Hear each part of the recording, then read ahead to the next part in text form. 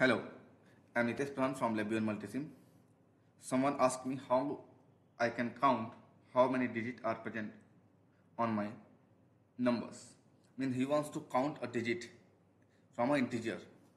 So that's why I have one small solutions which here I'm going to show you.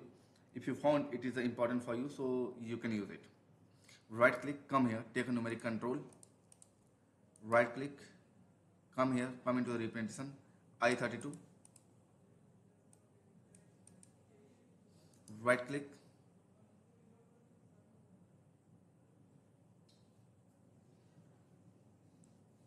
right click,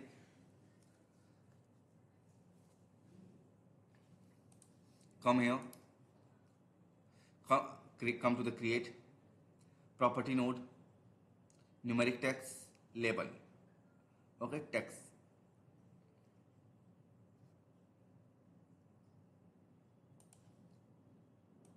Right click, come here,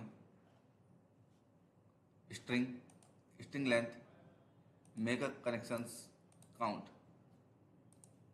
1,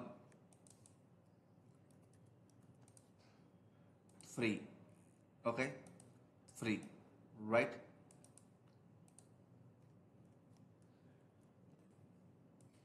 it's 4. So here I need one beautiful, I need one more concepts. If my number will be less than equal to 0, if my number will be less than equal to 0, yes, if my number will be less than equal to 0, so what should I do?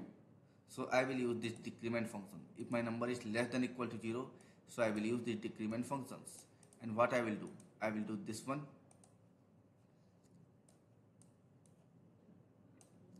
Right click, come here, take a select functions, make a connection like this. If my number is less than equal to 0, so I will use, okay, you can use this logic.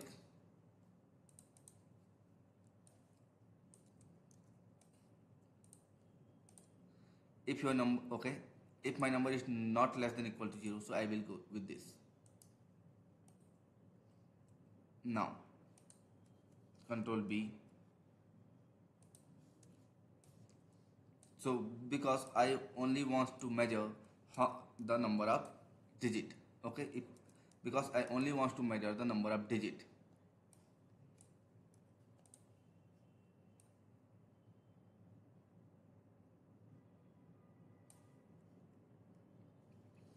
Okay, for better programming, I will try to use first what? Flat. So take this number here inside flat, right click,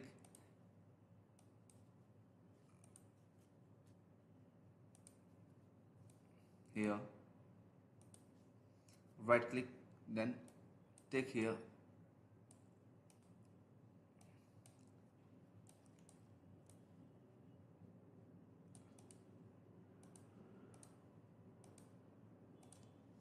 then right click,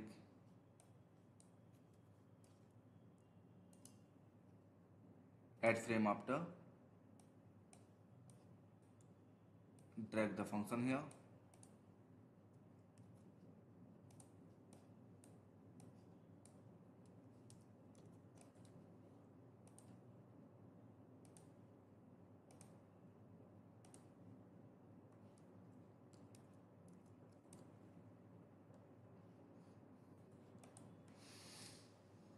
okay. So you can design and you can count how many elements or how many digits are present on my numbers.